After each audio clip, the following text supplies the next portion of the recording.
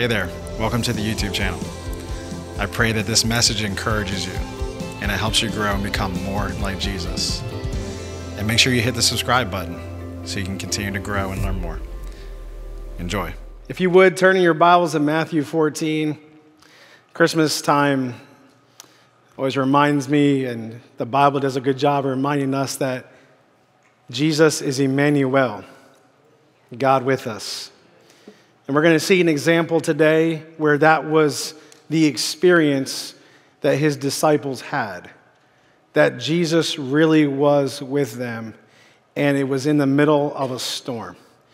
Not a Christmas message. I'm saving that for Christmas Eve. But Emmanuel is with us, and here's an example of that today.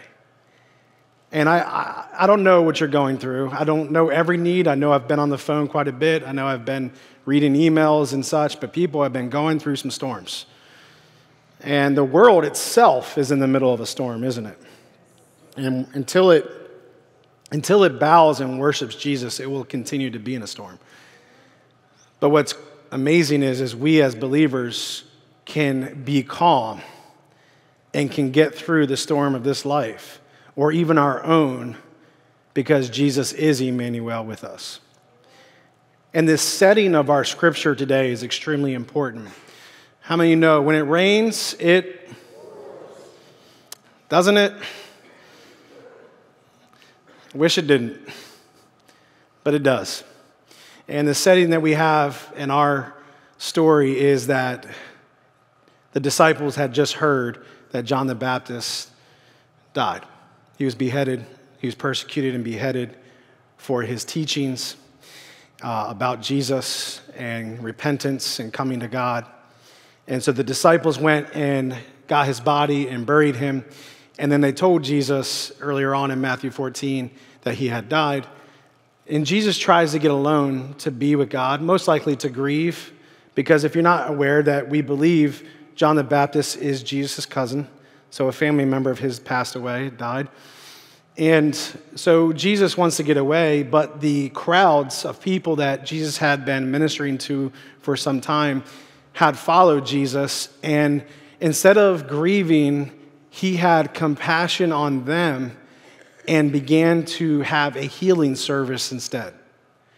And the healing service went long, and people were hungry, and there was over 5,000 people, and the reason why is we know that is because the Bible only counts on the men in those situations, because the culture at that time only counted the men, and then the women and children were not counted in. They were just families, right? So basically we're talking about 15,000 plus people in this crowd. And so this is a large crowd, and Jesus hosts a huge potluck. Anyone been to a potluck recently? It's good. Problem is, there was only 5 loaves of bread and 2 fish. That's not going to cut it. There's nothing worse, by the way, than going to a potluck and there's no food left by the time you get up to that table. You ever been there? You know, you're like, I'll be last, you know. And I should have got up there sooner. It's empty. Well, Jesus multiplies this young boy's gift and feeds everyone, and there's leftovers for every disciple, a basket full of leftovers. And, you know, that's a long day of ministry, on top of thinking about how your cousin was beheaded and killed and buried and gone. Not getting time to get alone. And what does Jesus do? Jesus doesn't get alone yet. He actually sends the disciples ahead to get alone.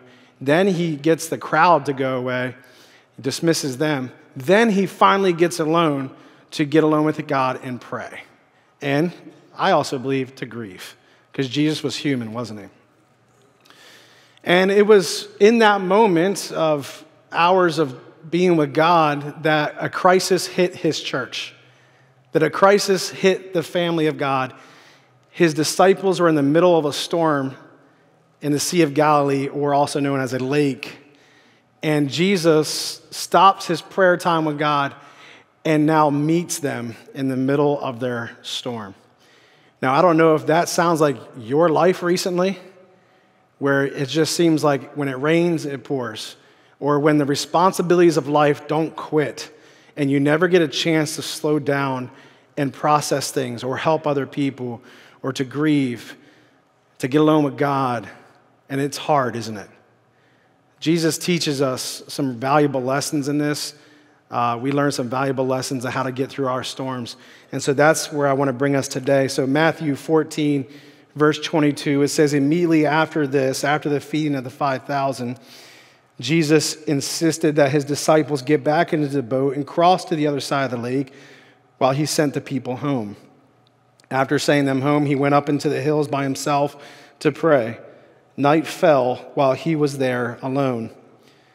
Meanwhile, the disciples were in trouble far away from land, for a strong wind had risen and they were fighting heavy waves. About 3 o'clock in the morning, Jesus came toward them, walking on the water. When the disciples saw him walking on the water, they were excited. Just making sure we're all here. They were terrified. In their fear, they cried out, "It's a ghost!" But Jesus spoke to them at once. Don't be afraid. Take courage. I am here. Let's just pause for a second.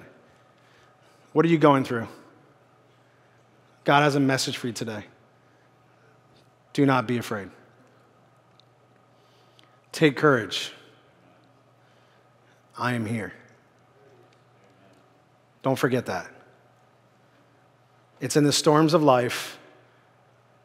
It's in the heavy waves and waters and the troubled waters that we quickly forget those promises. Do not be afraid. You have nothing to fear. Instead, be courageous.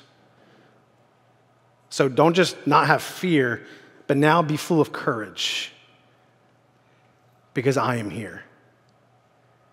And maybe you just need to hear that today from Jesus himself. Remind you, he is with you. Then Peter asked a crazy question. Lord, if it's really you, tell me to come to you walking on the water. Wow. That's his zeal and passion. That's he's the guy who kind of gets himself in some really interesting situations of the pack. And Jesus entertains it and says, yes, come. Come on out. Now, I want you to know something. When we have some crazy faith ideas, just because you have one doesn't mean it's blessed by God. Jesus enables him to come out and walk on water. That was not Peter's power. That was Jesus' power given to him because of his faith. And it's important that we also give credit to God. We cannot do anything unless God gives us the enablement and the grace and the power to do it. And it's because Jesus gave him that power and authority to walk on water, he was able to do it. My friends, move forward in life when Jesus gives you the power and the enablement to do it. And trust that he will. Trust that he will, because it takes that faith to make it happen. So let's keep going in our story. So Peter went over the side of the boat and walked on the water toward Jesus. But when he saw the strong wind and the waves, he was terrified and began to sink. Save me, Lord. Don't we all do that? Things are going good. We're worshiping. We're reading our Bibles. Things are going great. And then we look at the storm again and everything's bad again. Keep your eyes on Jesus. And what does he do? He says, save me, Lord. Jesus immediately reached out and grabbed him. And then he does something that you just kind of think there's a better time for this. In the middle of the storm, Jesus rebukes Peter. Right? Like a little correction and rebuke meeting. You have so little faith, Jesus said. Why did you doubt me? When they climbed back into the boat, the wind stopped. Then the disciples worshiped him. You really are the Son of God, they exclaimed. Now, friends, in Scripture, this is a real storm. This is not a metaphor. This is not a fable. this really happened. The lake or the Sea of Galilee that they were in was nestled between two mountains that would often have storms because the wind would come over the mountain and it would be funneled tightly and hit the water and cause major waves and storms, and still happens today in that area. So we know that this is possible, and it's important that we know the bottom line that we're supposed to take from this is that Jesus has all authority, dominion, and power over creation. That he has the ability to calm real storms. And maybe some of you have been through some, and the only thing you could say at the end of it was, that's God that I got through that. Right? That's God. So maybe you've literally been through some real storms, and God has shown up and protected your family. I've heard stories over the years, I have my own, where I've watched God deliver me or my family members from accidents and things like that, because God has the power to do that. But it's also safe to look at this scripture as a metaphor for life's storms and a variety of those. Even the Full Life Bible Commentary says this: in the ancient Near East, the sea was the dominion of chaos and destructive forces. Already in the Old Testament, the waters were viewed as dangerous and destructive, and God is the one who overcomes the waters and waves to preserve life. First century readers in Matthew's day would react or read this event and apply it to the storm and waves of persecution they were facing against the church. So that's how Matthew's readers in the first century would see this story. Is it wasn't just a physical storm, but that Jesus would be with them in the storm of persecution. And I don't know what you're going through today, but I think it's safe to apply it to all kinds of storms. Persecution for living faithfully to God's word. Overwhelming challenges and circumstances coming down on you all at once. We could apply it to the storm of worry, relational conflict, financial burdens, the loss of a job. There are many situations that could correlate to this storm. The good news is Jesus calms the storm, and the disciples worship with joy. But it wasn't that easy first, was it? Let's look at some things we can apply that we can take away for our own life. Number one, we can't avoid every storm in life. I think we should be rejoicing. We heard a word from the Lord today to rejoice. Okay? I want to be real with you, and God wants to be real with you too.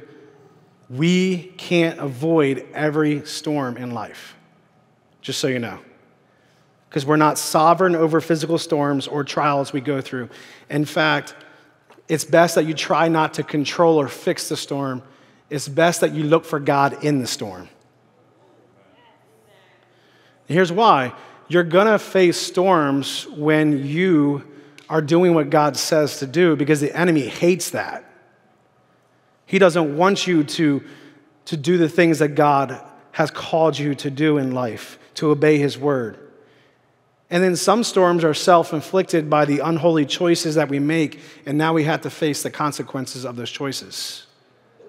Some storms can be direct tests from God to develop us, but I also think God allows everything to happen to us for our good, for a greater purpose and plan in the storm. Sometimes it's not a storm because a roofer dropped nails onto the road in your neighborhood and now you have to pay for a brand new tire. That's just life. I'm saying that from experience. However, how you respond in front of your kids or your family, or the next time you see the carpenters and the builders in your neighborhood, is important. So Jesus and God can use anything in your life to teach you something. And I believe that Jesus uses this storm, this trial, to teach and develop his disciples. And he also uses ours to do the same thing. And the next lesson we learn is that we can't avoid every storm, but guess who's in every storm? God. God, believe it or not, is in every storm. He is the God of peace, okay? But he's also peace in our storm. The disciples found themselves in this, but they also found Jesus there. And what blows me away is that Jesus actually does call Peter to come out into the storm. Couldn't you have had your Sunday school lesson in the boat? That would have been kind of nice. No, he calls him out into the storm. Now, thirdly, he doesn't necessarily deliver us the way we want him to, because God doesn't remove storms, he uses them to develop us. Wouldn't it have been nice if that storm never happened? That would have been great. Why didn't Jesus calm and silence the storm? Because Jesus wanted to teach the disciples who he is, what faith in Jesus can do, and to always keep your eyes on him. It's in the rough seas of life that test our faith, that has tested my faith, and we learn new levels of God's faithfulness and power. You know, a lot of times we don't see the end result through the storm, but when we get on the other side, we get to revel and rejoice that God saw everything. His vantage point is up here, and we're here, but he sees everything. He sees the end. And when you get to the other end, hindsight is what? 2020. God already has 2020 vision. We don't when it comes to our situations. It's in the middle of the storm that he's developing our faith to trust him that he's doing everything for our good. Now, Jesus spoke to Peter and the disciples in the middle of the storm, and God will do that for you, and he wants to speak to you through this in the middle of your storm. Okay, this is Jesus speaking to us if we were in this story, because Jesus isn't dwelling here, but his Spirit, his Holy Spirit is with us. And when we're going through storms, I want to encourage you to get with Jesus, to get with him in his word and let him speak to you. But I got a warning for you. Sometimes he's still going to rebuke you in the middle of your storm. A lot of us want loving comfort and peace, but what did Jesus do? He rebuked Peter for his little faith. And it was a reason, because he loves Peter. He's trying to develop Peter's faith, because Peter is going to be the leader of this pack, the leader of the church. He's going to be the rock on which the church is built on. So he must learn faith in Christ. He needs to have the faith that can walk on water, and he needs to spread that to everyone around him and be an inspiration so that the church will be strong and be able to endure the persecution coming. My friends, this life where we're living in right now, what we're going through can be training grounds for possibly greater persecution in America. And I know that doesn't sound fun, but it is a reality. And we're already facing that persecution. God will use storms to develop resilience and faith and trust in him, because if he can get you through these smaller trials, he can get you through possibly bigger ones if you're still here on earth. Especially for our children, if they're still going to be here. And if our kids can see mom and dad handle storms with the grace of Christ, then surely they can learn how to do it too. Didn't plan on going in that direction, but I did. Jesus may have had followers with little faith, but he wasn't letting them stay that way. Jesus won't let you stay with immature little faith. Jesus utilized a storm to develop Peter's faith in him and teach him he could do the impossible. And let me ask you a question. Which way would develop your faith? Calm seas or troubled waters? Troubled waters. The road ahead for the disciples would take faith that could walk on water. The road ahead for us, or even today, for the followers of Jesus Christ in America and around the world, takes great faith. Peter would go on to be the leader. Peter would go on to be the rock on which the church was built. And we have to be able to grow in our storms so we can help navigate others through their storms. I saw this quote when I was studying, and I thought this was fitting. No one becomes a skilled sailor sitting in the harbor. We don't. And God knows that. I'd rather God take every trial from my life. That would be amazing. But then the reality is life is not without their trials. So I wouldn't know how to handle them. And I would be right back in the same spot. And then, as a pastor and shepherd, I would know how to help comfort you and help you. And then you wouldn't know how to help comfort people around you.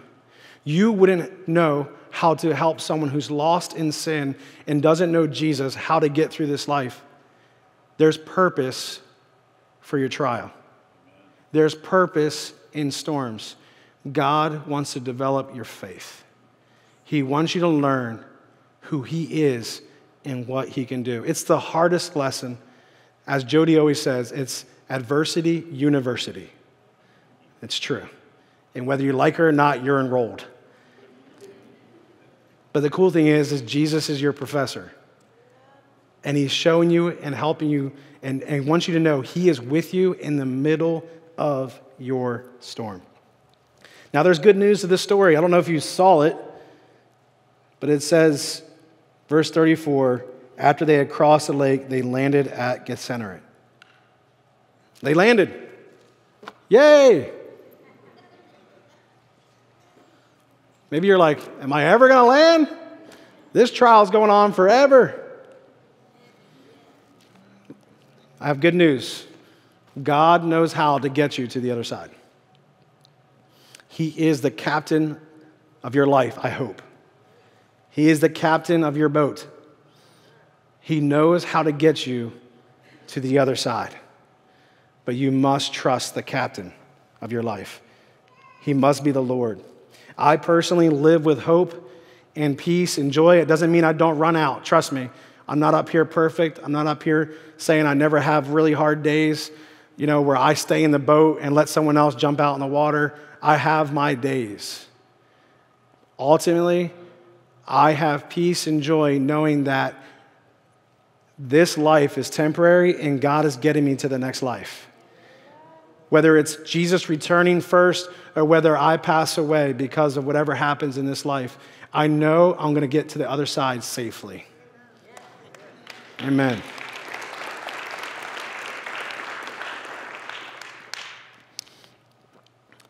It would be nice if it was simple, smooth sailing. It would be nice if we had no problems on the way there. But because of the fall, because of the fallen world we live in, we are dealing with the consequences of sin. And so the only thing we can do is to hold on and cling on to Christ to get through it. Maybe some of us have been looking for the horizon more than others lately. Looking for the return of Christ a lot, haven't you? Have you seen the studies that have been coming out that even unbelievers, unchristians are saying they feel like they're living in the end of the world? It's been posted many times in recent weeks. Even the world, when they're surveyed, is saying it feels like it's the end of the world. Well, hold on, because it's not yet. It could happen soon. We see signs. Now, here's the thing for the church. The church, we need to be able to navigate our own storms, but also help pull people in the boat now. There's room in the boat.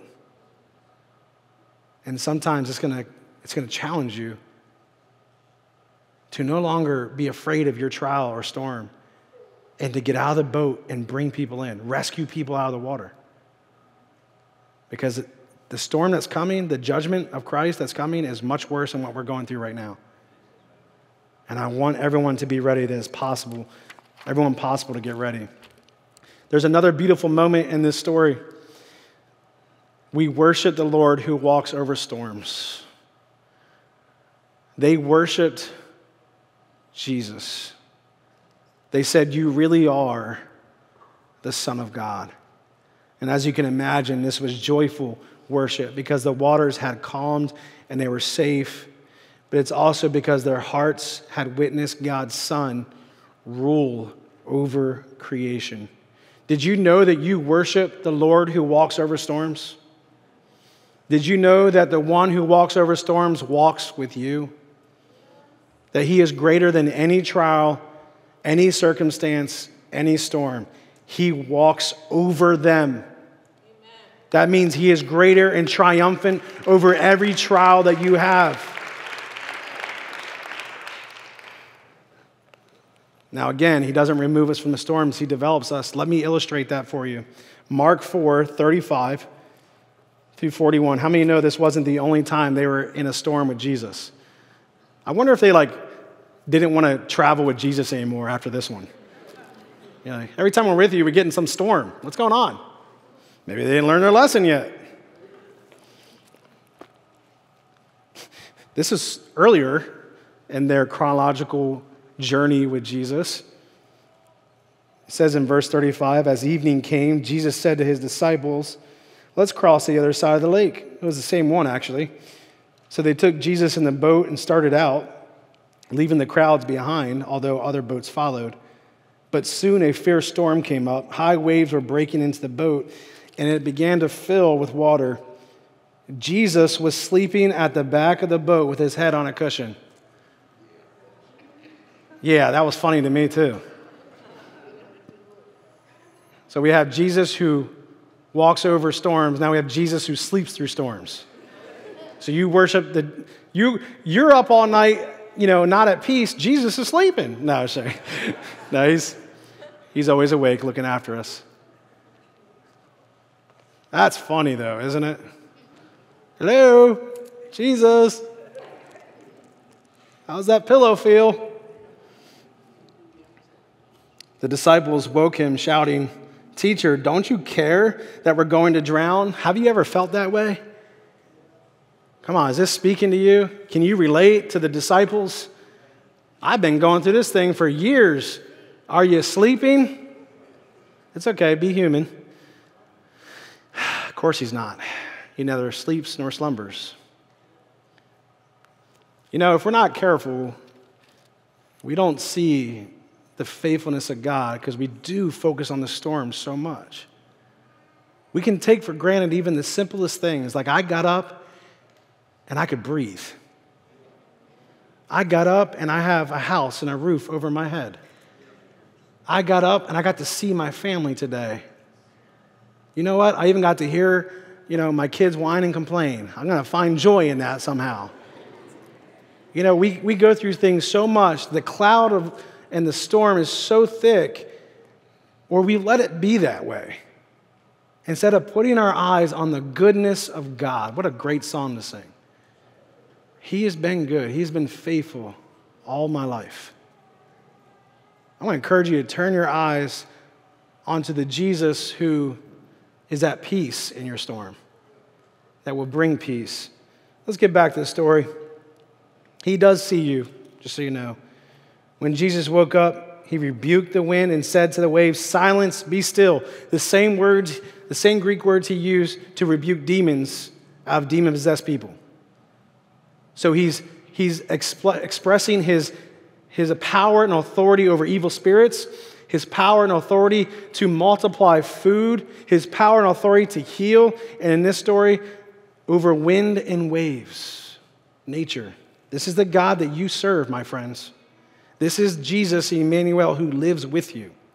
He has this kind of power in your life, in your circumstance. Suddenly the wind stopped and there was a great calm. Then he asked them, why are you afraid? Do you still have no faith? The disciples were absolutely terrified. Who is this man? They asked each other. Even the wind and waves obey him. Do you see the progression now? Do you see that this was how they responded? Okay, who is this man? And they learned a valuable lesson. They go through the lesson again, and now they say, you really are the Son of God.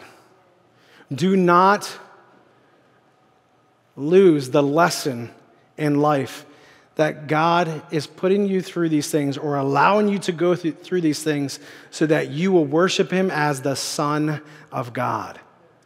Your faith was small, but it's going to get stronger. And it's funny because here they really believe that he is the Son of God. The first storm, they're still wondering, who is this man? Even the wind and waves obey him. Now they're saying, you are the Son of God, but Jesus still rebukes Peter for his little faith. You know what? We're always going to have to grow in our faith. But man, we need to worship Jesus as the Son of God. They rightly discerned and divided that Jesus is the Son of God. Sometimes it feels like God doesn't care. You're asking where he is. But just know that God is present. You know, there was a few words that were said to me recently that I need to say.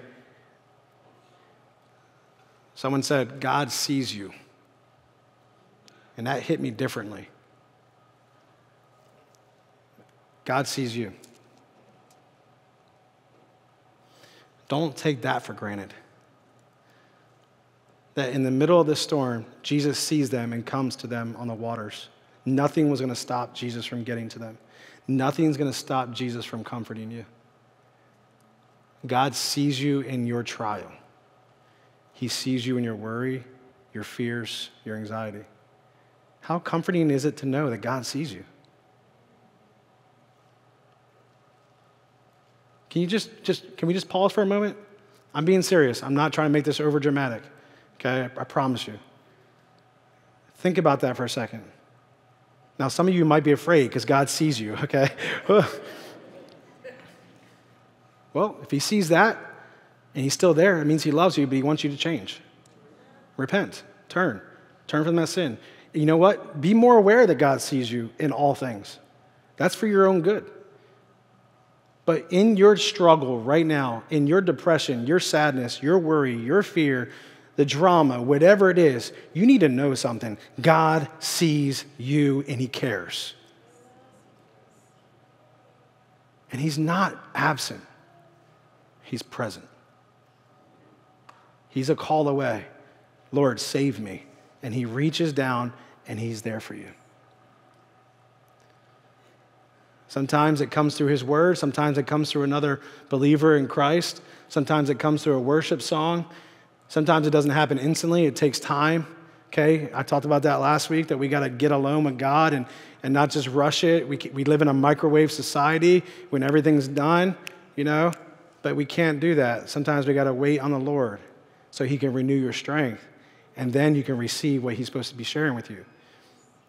Sometimes we have to wait on the Lord to change our circumstances so we can even receive the peace and the message and the hope and the love that God has. Sometimes we got to wait and wait so he can teach us different things. How about this? What if God's teaching you to wait?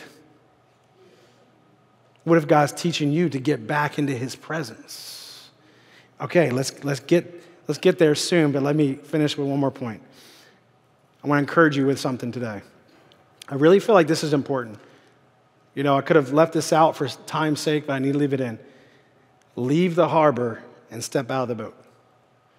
Now, I put both of those in there because some of us, we haven't even left the harbor. Forget about being in a boat in the middle of life. I'm not stepping out. I've been through enough. I don't even want to risk doing anything for God. I don't want to make any new friends. I don't want to reach people because there's a storm on the other end of that. So I'm just going to go ahead and stay on the harbor. I'm going to hang out in my house, right, and avoid everyone. Now, look, I don't know what you've been through. Maybe there's a time for that. But I don't think that God wants you to live life that way. You have been saved and transformed to be the light of the world. And the Bible says, do not hide that light. Let it shine. Let it shine. Let it shine.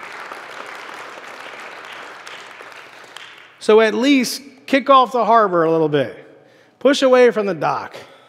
Come to church. Let's try that. Right? Get with someone else and pray. Read the Bible. Put your heart out there again a little bit. I know it was crushed. I know you're afraid. But trust God that he's with you. And then he's calling us to do some hard things, church. He is. His word says to do some hard things, but we're not alone.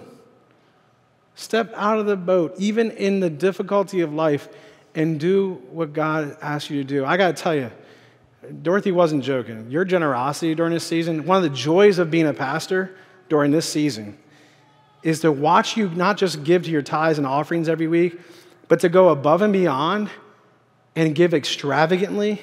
I mean, we had people coming in giving us cash to give to families in need for Share the Joy and for community gifts of 200 gifts. It was unbelievable. We were praying for God to provide, and then someone would show up Pastor John said that he was getting gifts at Five and Below, and the girl at the register asked, what are you doing? He said, we're, getting gifts for the community. And a guy overheard them, ran out, gave him $10 and said, I want to give more. Pastor John, I guess he's not with the times. He didn't have Cash App, Venmo. He didn't have all the digital stuff. It's all right, I only have one myself. But, he didn't have a way to collect any money from him. And so he's like, can I call the church? He calls the church with Pastor John right there in the parking lot at Five Below and gives our church $250 to help kids in need. Like, what?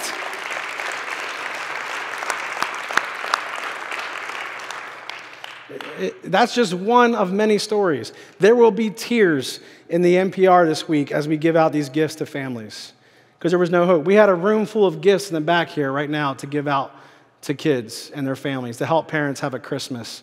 I'm telling you, church, it matters. That, for you to go through what you're going through and still share the joy, like I said last week, to still refresh others and you will be refreshed, don't be afraid to trust God. Step out of the boat. And I'm not just talking about giving. I'm talking about anything. He wants you to live life. You know who doesn't want you to live a life that's full? Satan. And so we haven't even talked about that. But when you do the will of God, he will come against you and he will throw things at you and it will feel like a storm. But Jesus is Lord over every storm. He is greater and has more power and authority over the enemy. He will provide the strength. He will provide the love. He will provide the finances. He will provide the peace. Trust him. Step out in faith. Let him teach you. We've been learning things through this message. I'm sure you have learned a lot about God's faithfulness because you've been through some storms.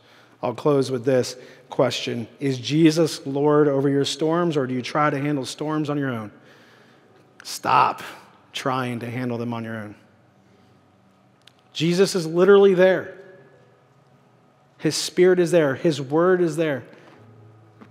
All the worry isn't going to change a thing. All the fear isn't going to change the result.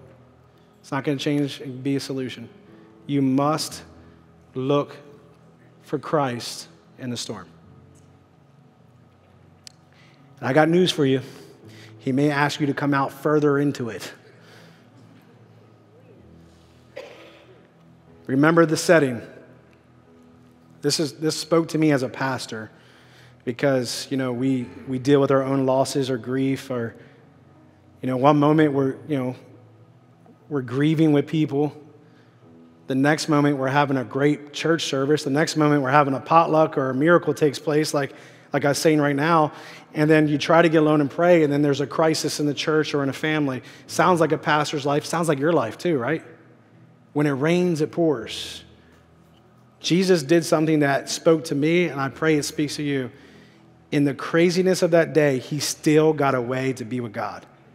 And he's Jesus. Like, does he need that? He wanted that. He wanted to be with God because he loves God. And yes, he's human. In this time, in that moment, he was human. He was fully man, fully God. So he needed to recharge with his Father, to depend on the Holy Spirit. And church, one of the best things you can do when you're going through a storm is to silence the noise and get with God. To get with him and let him speak to you. You may feel overwhelmed. The feelings can be so loud and so heavy, but I got good news for you. You won't be overcome. The waves did not overcome Peter. He walked on water. It was when he allowed the feelings and the circumstances overwhelm him that he began to sink. But even when he began to sink, Jesus was there. Jesus is there for you. This is such a broad message. I can't give you specifics of my life or other people's lives because of the storms that they go through. But you know how to apply this to your message or to your life from this message. You know what to do with it. Let's pray about that. Let's pray that God helps you. And you know what? Maybe you're not going through something. Guess what? Now you know what to do. Now you know who is with you, and you know what to do if you go through something. Jesus is Lord over storms, over your storm. That's who you worship. High and lifted up above all things. He's got you. Amen. Why don't we stand together as we pray? Afterwards, our prayer team will be down here to pray if you have anything. And we're going to do that right now, too. We did it in the first service. We're going to do it again. Right where you are. And afterwards, there'll be prayer team members here if you need prayer for further. Right where you are. If you're going through something or you're standing in the gap for someone else, you want to pray for them, would you raise a hand? Nice and high. Yeah, see? There it is. I mean, I got so many messages last service already that I needed this. Well, guess what? God hears your prayers. So with your hands lifted high, okay, if people are around them, could you just, if it's okay, can they put a hand on your shoulder? We're going to be the body of Christ here for a moment. Go ahead, slip out of the pews. Let's begin to put hands on shoulders and begin to pray for the Holy Spirit's presence and help in these situations. God, we come to you right now. God, we trust you with our storms. God, sorry for trying to be Lord over my own storm. God, I put you back where you belong. Jesus is Lord over the storm. I can't control the outcome. I can't control this storm. It's out of my control. God, I surrender to Jesus as the captain of my life, the captain of this boat. And God, I look to Jesus for love and correction and the peace and the guidance that's needed as my captain. God, I surrender this worry and this fear, this circumstance that's so much bigger than what I can handle. But God, nothing's bigger than you. And God, I give you this trial. I give you this fear. I give you this anxiety, the paranoia, Lord, the worries that come with it, God. I give it all to you. Lord, the insecurity of not knowing what's going to take place or what people are going to think, I give it to you, God. I surrender to you, knowing that you are with me, that your word will guide me. Your presence will see me to the other side. I trust you, Lord, and I will not be afraid to step out of the boat. I will not be afraid to do hard things for you, God, just because I've been through these things so much. I will let you heal me, and I will let you use me, God, so that I can be a comfort to others who go through storms, so that I can be a guide to get through those storms, Lord. I pray for peace in these situations, God. I do pray for an end in the trial when you're ready, God. I pray you would develop our faith through these storms, Lord. Develop our character. Develop our love for you. Develop our worship for you, God. I pray we would worship you now before the storm ever calms. So we'll know how to worship you in all circumstances, God. Teach us how to worship you. Teach us how to believe you in every circumstance. We are so grateful for the meaning of Christmas. We're so grateful for Jesus being Emmanuel. You are with us, and your Spirit is with us, God. We remember that today, and we thank you. We rejoice that our names are written in the Lamb's Book of Life. We rejoice over that, God, that we are saved. Lord, that when you return, we will be in good hands, that we will have eternal life, God. We thank you for the gift of salvation and the gift of eternal life, God. We put our mind on you instead of the storm today. Lord, deliver us through these storms, Lord. And we will be careful to give you all the glory and to receive all the lessons that we're supposed to receive, so that, God, will be ready for whatever comes next, whether it's our own or the people we minister to. Use us, Lord. And God, I pray for those who have been through it, that, God, you would give them a powerful unction to help other people in need, that, God, they would be by their side, that you would give them strength, Lord God, that it wouldn't bring up old things or trigger old hurts, Lord, but instead you would give them a zeal and compassion, Lord, and the ability to minister to other people without it bothering them. God, give us that grace to do that. Lord, put people back into the harvest field again that have been hurt. Lord, restore them back to the fields. God, we need them in the fields. We need them in this world to be the light, Lord God. Lord, restore the joy of our salvation. Restore the presence of your light, the presence of Jesus Christ in us. And may we walk boldly into the storm of life, knowing that you are with us and we will walk over the storms with you. We give you all the glory and praise for the victory. Get us through this season and every season after, Lord. In Jesus' name we pray. Amen.